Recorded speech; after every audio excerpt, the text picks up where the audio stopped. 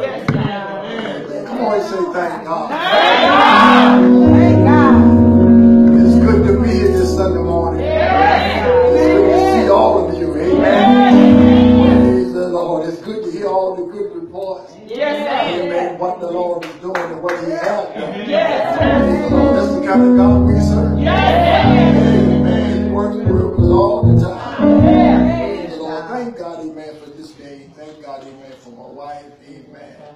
Thank God for my daughter this night. It's good to see y'all. Amen. Amen. They've been on the road for the Lord. Yes. It's just good to see everybody's face. Amen. Yes. If you have a Bible, please, let's go to the book of 2 Peter. Yes, God. The 3rd chapter. Praise the Lord. This is a good chapter. Amen. It's something that the Lord just direct my focus on here in this chapter. Amen. When you get there to the 2 Peter, the 3rd chapter, say amen, please. Amen. Amen. Amen. And before I go and start to expound on this chapter, then let me just go ahead and give, amen, my topic and my thought. Amen. God's timing, amen, is right on schedule. Amen. Amen. You hear what I said? God's timing is right on schedule. This is a good chapter called it stays around the circumstances of time. It's a time zone. Amen. Whether people know it or not, you have time, amen, to do a lot of things. But in order to do a lot of things when it comes within time, there's got to be some mercy. Amen. Praise the Lord. We're going to talk here in this 2nd chapter of 2 Peter. Amen. The 3rd chapter. And it reads like this. Amen. The Apostle Peter. Amen. The Bishop Peter. Amen. And it reads like this. This 2nd epistle. Beloved, I now write unto you, in both which I stir up your pure minds by the way of remembrance. And in order to stir people's minds up sometime, you know, some people can hear some things, but on their journey they get fouled. Come on, come on. And they have the tendency to, amen, to rest sometime and stop thinking about the things that they have heard about God and what God wants you to know about Him. Amen. Amen. Y'all can be seated because I'm going to go through the whole chapter. I want you to stand the whole time that I'm trying to expound on this. And it says here to stir up your pure mind. Stir it up. And this is what's going to have to start being preached behind the pulpit. Pastors and, amen, teachers, and not only just pastors and teachers, but you that have been born again, that know Jesus Christ as your Savior. You have to stir some people's pure mind. And here in this chapter, it's going to talk about time. Amen. You know, T-I-M-E, time. And sometimes people don't just look at time like they should, because they think they got time to do everything in the world. Especially when you think you're young. When you're young, you don't think about dying. You just think about having a good time. Amen. Sometimes you don't really just try to go start thinking about anything before you start getting 50 and 60. You don't start thinking until your body actually start aching and having pain. Right. You start going through some things, but you don't ran and done everything that you want to do. Amen. God's mercy has been with you. Amen. Amen. But we have time to do a lot of things. But here in this chapter, it talks about time. It talks about the leaders that preach the word of God. It talks about those that have the word of God on the inside of them. That they have got to a place that they have started to neglect to teach and, praise the Lord, preach things. You don't hear too many folks want to talk about, amen, hell. Amen. You don't want to hear too many people want to talk about, amen, the return of the Son of God. That the rapture is going to happen. That you need to prepare yourself. You need to get yourself ready for a soon coming kingdom. Amen. Praise the Lord. They don't preach it behind the pulpit too much. Why they call, amen, leaders to the place now that they're making a lot of merchandise of people. They take the God, and they use craftiness and they preach craftiness from the word of God when they need to be warning folks and tell folks there is a burning hell. And if we don't live right according to the word of God and don't keep ourselves right before a holy God, amen, that's the place we will go. They need to talk about the return of Christ. Get ready for a soon coming kingdom. But here, look what it said here. It said this second epistle of Peter said, Beloved, I write now unto you that both which I stir up your pure minds by the way of remembrance. Remember what? The thing that you have learned of God. My people perish for the lack of knowledge. Amen. You need to know what the word of God has here. You need to hear what the old teachers have taught you about the word of God. You need to hear, amen, the apostle and the evangelist and those that have experienced to know who Jesus Christ is. They told you these things. Now it needs to be stirred up back to your remembrance. It needs to come back to your mind that you're going to have all the time in the world to do what you think you can do. Amen. Second verse said this. It said that ye may be mindful. They need to come in. If you're going to be mindful, some folks don't got lazy. They ain't thinking about it. They just don't take their heart like they ought to. And only way you can be mindful, people have to be repetitious and continue to wake you up and tell you, look, the Lord coming back. I know you may not want to hear it now, but the Lord is coming back. You don't have to force it down nobody, but every now and then you need to tell somebody about the Lord. The Bible said, be ready to give the answer. Amen. To him when they ask of the hope of Christ. That means that when you get into conversation with people and you talk to one another, when you get a chance to tell somebody about the Lord, tell them about Jesus. Amen. You don't have to act so sanctified and so holy like you, amen, there's some disease or something, but let them know that I can get on your level. Praise the Lord, I'm going to take my time here. Listen, that ye may be mindful of the words which was spoken, amen, before by who? The holy prophets. And of the commandment of us, of the who? The apostles of the Lord our Savior. Look what it said, knowing this first, that what? There shall what come, praise the Lord, in the last days, what? Scoffers, amen, walking after their own lusts. Look what folks are telling you. You have all the time in the world, son, to do what you want to do. Daughter, you have all the time in the world to do what you want to do. But look at these scoffers that come in the last days. I'm talking about false prophets. Folks that have delayed, amen, talking about the soon coming king. Amen. Folks that have delayed talking about there's a burning hell. Amen. These scoffers have came in the land. They're in the land right now. Telling folks what? Amen. That Christ has delayed his coming. Christ has delayed his coming. You better stay ready like the Lord is coming back the next minute. You cannot relax, but you got these scoffers, amen, telling folks you got all the time to do what you want to do. Run free. Amen. You don't have to live a standard for the Lord. You don't have to live, amen, holy for the Lord. But these scoffers telling folks the Lord had delayed his coming. How is it that we know that? Look what the word said here. And this what? And saying what? Y'all with me? Amen. This is what they are saying. They are saying what? Amen. The full word. What is the promise? Amen. Of the coming. Amen. For since the Father fell asleep, all things continue. Amen. As they were from the beginning of creation.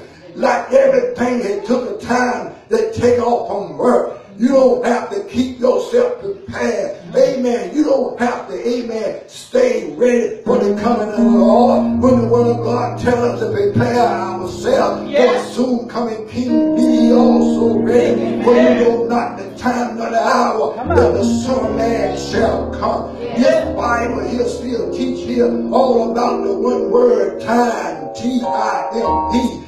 You don't have all the time in the world, amen, to do what you want to do.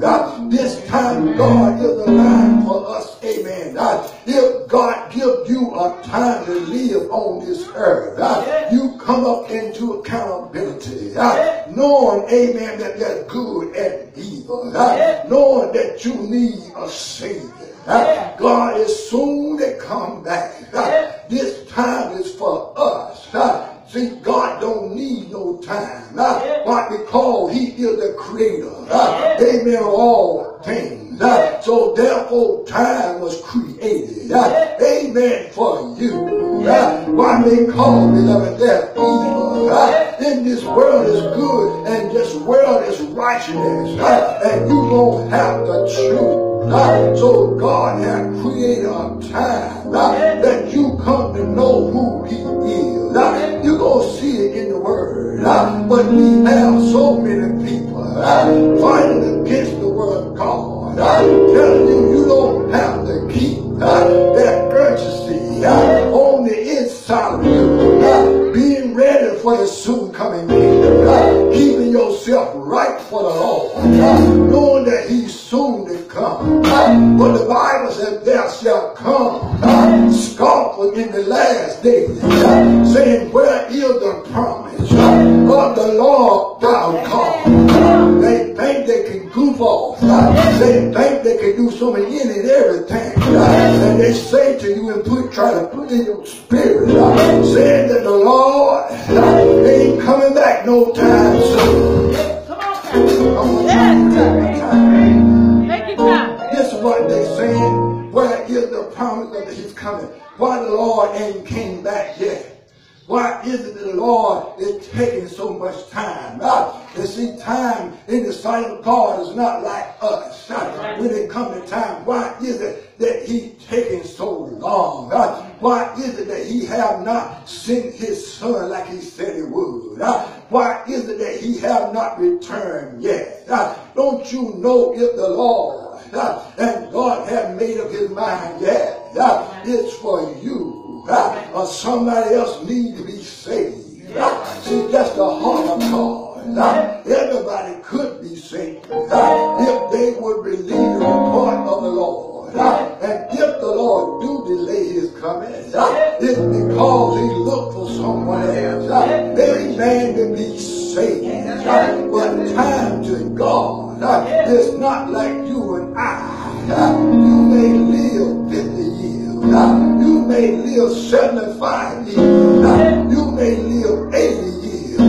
But you can believe that God has given us time to come to our senses, to know that we need a God. I will tell everybody, don't die that old fool. The older you get, you ought to get some wisdom. And know that you need a God. And know that you will have to meet him one day. So therefore time, however long the Lord takes, my God is not as long as you think it is. This could be 100 years. But look what the Lord said. For 1,000 years as one day to the Lord. So therefore 5,000 could just be 5 days. So therefore God is giving you time to be saved. Praise the Lord. I'm so glad I got saved when I did. Amen. I had a good time too.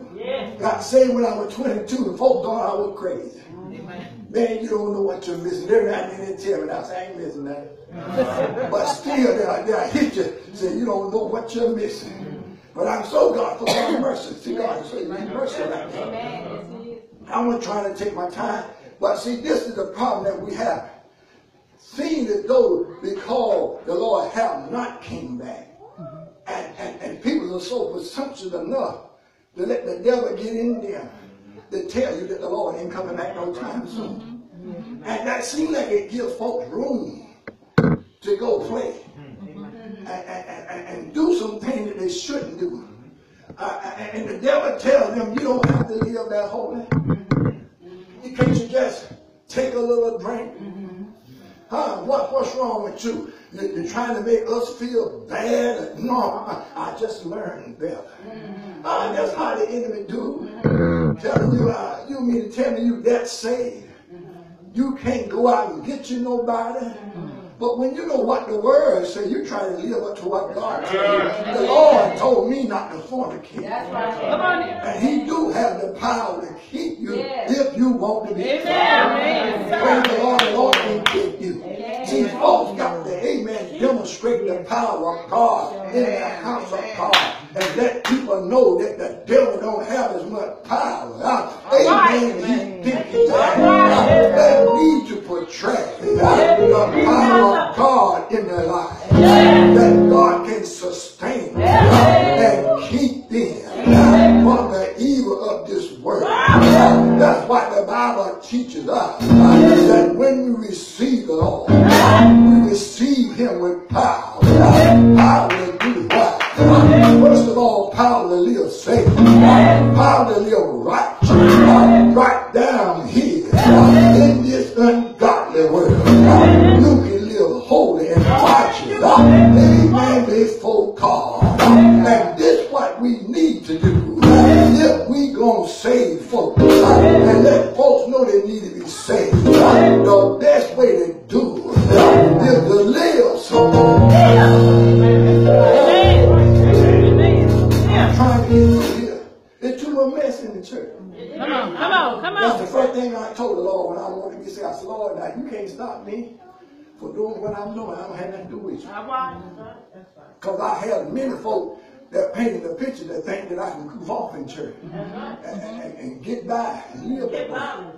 I remember a long time ago, a preacher was down on the corner. I was sitting back there with the boy with shoe dice. We out there, drinking out Richard's wine and all this. And he was out there in front of the church. He was out there singing songs, doing radio announcing, taking a drink of liquor when he get ready. He was smoking, cuts when he get ready. I said, Lord, if I got to be like that, I said, I don't have nothing to do with you. But see, out of ignorance, I didn't know that the power of God could save you and keep you. You know what the scripture said? As many as believe on his name.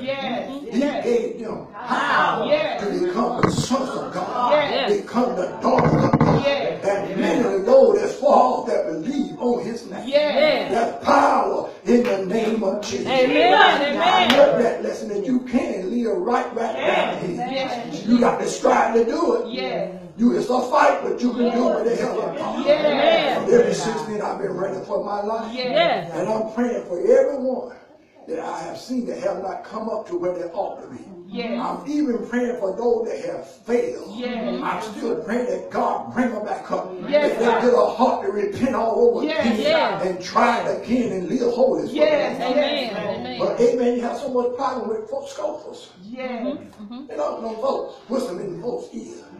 I wouldn't go there because all they do is, I ain't nobody condemning nobody. If I ain't right, I'm condemning myself. But now there's no condemnation to those that are in Christ Jesus, who walk not after the flesh, but after the Spirit. If they're doing like you ought to do, you don't have to worry about being condemned. And you don't have to throw it on the preacher because the preacher what the word said. A lot of folks like to say, I'm highly favored and blessed by the Lord and walking in the flesh. How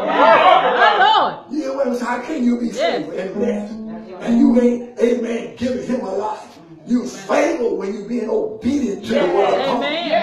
That's when the favor of God falls on you. But when you out of the will of God, it's the mercy of God. You hear what I'm saying? I'm going to get back to the word because all of this time it rolls around the mercy of God. Look at yourself. Look how God put up with you. Nothing but his mercy.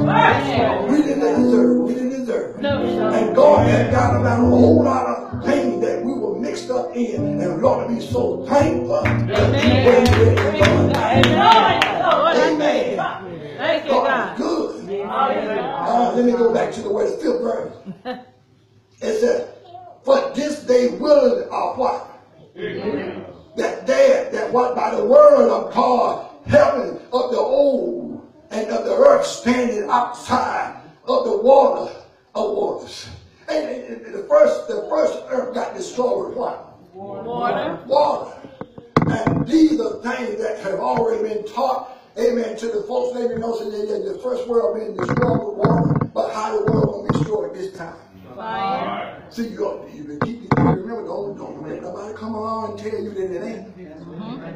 The Lord already taught the word that, you know, the first one got destroyed by the flood. Let's keep reading. It said, whereby the world was being overflowed with what? Water perished.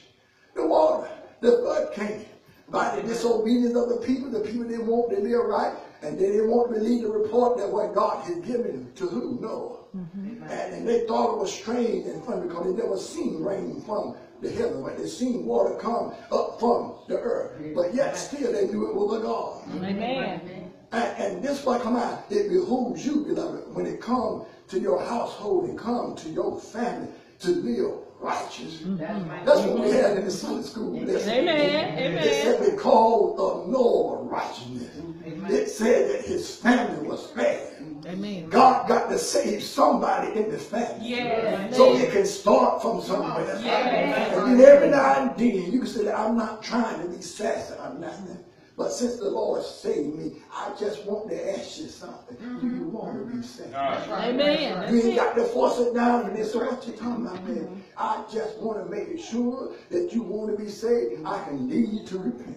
Amen. Amen. You can't save nobody, but you can lead them. And if they be willing to say, yes, I do, you say, look, say this. Lord, forgive me for all of my sins. Come on. Come into my heart and save my soul. Yes. And by faith, you just receive the Lord. Amen. And then you tell them, say, look, strive to live saved one day at a time. Amen. Then you tell them why to live saved one day at a time, because God just might tell his son to come back and get us. Don't think about tomorrow. Don't think about next. Live right that day. Just in case if you come, you can go back with it. That's why I tell the church Emmanuel, you need to strive every day to live right. Amen. Ain't none of us so bold that we can say what we're going to do on tomorrow. If God don't allow us to wake up, we can't do nothing. Come on. Amen. Amen. One day at a time we live this life. So you'll be surprised. I don't know how I'm getting on this. You that have power and say that Jesus Christ, amen, is your Savior. Save your household. Amen. Talk to them. Even the one that don't want nothing. Know the best medicine you can do? Start living. Amen.